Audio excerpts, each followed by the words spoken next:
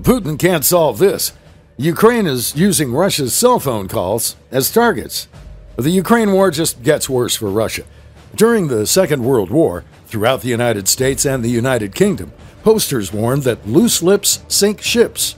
It was just one of several themes cautioning how careless talk costs lives. It may seem like hyperbole and even fear-mongering, as one poster showed a dead U.S. soldier with the warning, "Careless talk got there first." Well, maybe such posters could make a return across Russia, as careless talk may have enabled the deaths of hundreds over the weekend in Ukraine. Ukrainian officials have successfully targeted a Russian military dormitory, housing new recruits in the Donbas region by listening into their unsecured cell phone conversations. It's just the latest debacle from Kremlin forces, which are now engaged in the 10th month of fighting in Ukraine. It has already become obvious at present that the main cause of the occurrence was activation and large-scale use, contrary to the ban, of personal phones by personnel within the reach of enemies' destruction means. First Deputy Head of the main military political department of the Russian Armed Forces, Lieutenant General Sergei Sevrukov, told reporters on Wednesday.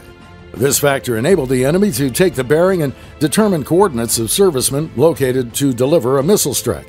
Required measures are being taken at present to exclude such tragic incidents in the future, added Sevrukov. The state media outlet also reported that a commission charged to investigate the circumstances of the incident is working, and required measures will be taken to exclude such tragedies in the future. Moscow has claimed that 89 soldiers were killed in the weekend strike in the building that served as a former vocational school in the Russian-occupied town of Makiyivka. Kyiv's forces claim that hundreds of Russian troops were in the building. The Ukrainian forces had fired 6 rockets from a U.S.-provided HIMARS multiple launch system at the building where the soldiers were stationed. 2 rockets were downed by Russian air defense systems, while 4 hit the building and detonated, prompting the collapse of the structure. A memorial service was held on Tuesday in Samara, in southwestern Russia, where mourners laid flowers and held a minute's silence for the dead, according to the state-run RIA Novosti news agency. Though it is likely that mobile phones may have helped Ukrainian officials target the facility, analysts have suggested there were other factors at play. Given the extent of the damage, there is a realistic possibility that ammunition was being stored near to troop accommodation, which detonated during the raid, creating secondary explosions, the UK Ministry of Defense suggested via a series of tweets on Wednesday. The MOD added that the Russian military has a record of unsafe ammunition storage from well before the current war, and noted that this incident highlights how unprofessional practices contribute to Russia's high casualty rate. The building struck by the Ukrainian missiles was little more than 12 kilometers from the front lines, and is within what has been described as one of the most contested areas of the conflict.